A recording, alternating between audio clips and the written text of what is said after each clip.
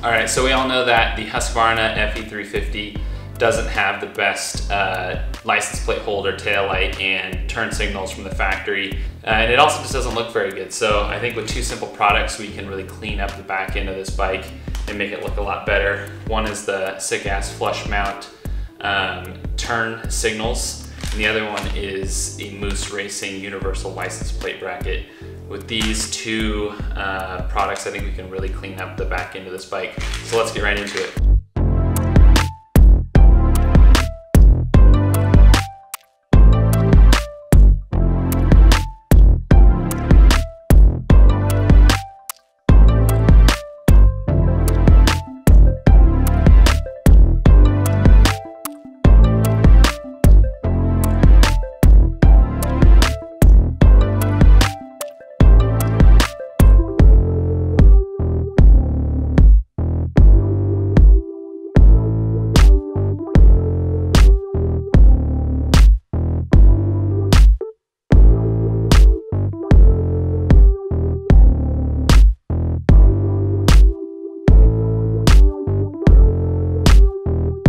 As you'll see, that other side didn't take too long. I'm not too concerned about how close the holes are for the cable and the screw because there's not going to be that much force wrenching on that little turn signal, and there's a pretty big washer under here on the back side.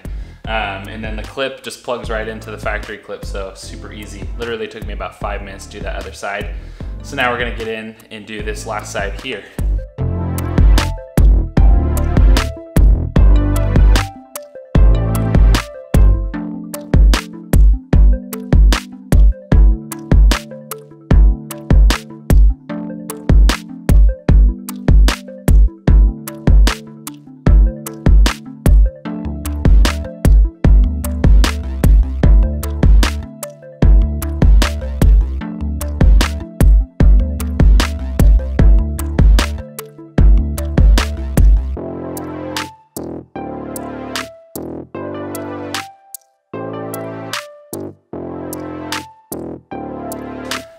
Now, I haven't decided if I'm going to trim this off yet. Probably will.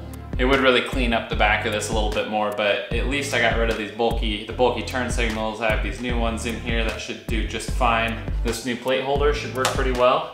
But yeah, it's done. It looks good, and I'm happy with how it turned out. About $60 in parts, which is really nothing. The Fender eliminator from Sicass itself is about $75, but it's not as sturdy on the Husqvarna as it is on the KTM because it doesn't tie into the subframe on the Husky, is what I've heard. So it's a lot more floppy than just modifying this version.